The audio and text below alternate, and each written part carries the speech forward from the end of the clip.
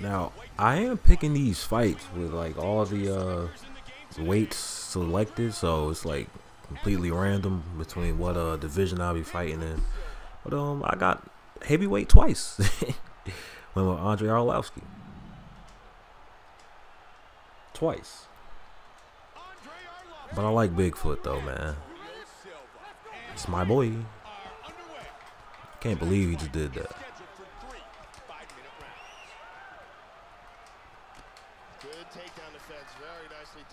I'm wilding. These guys are going at it here right away, trading blows. Oh no, he's wilding. Good defense and a left hook counter. Nice combo. Come on, man. No.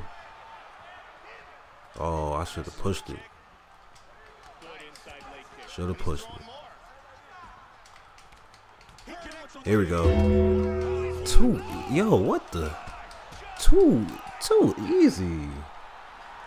If you fighting heavyweights, pick Andrei Arlovski. For some reason, everybody's just like, they're just gassing themselves out. And then as soon as you start punching, it's just over after that. With heavyweights, if you get gassed out, you're definitely gonna get knocked out if you're still in range.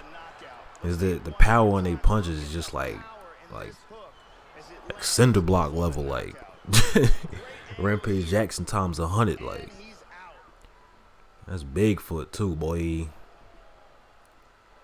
And I was smacking him while he was down. It's my boy, Andrei the Pitbull Arlovski, man. If you ever in a heavyweight fight, bro, pick Arlovski.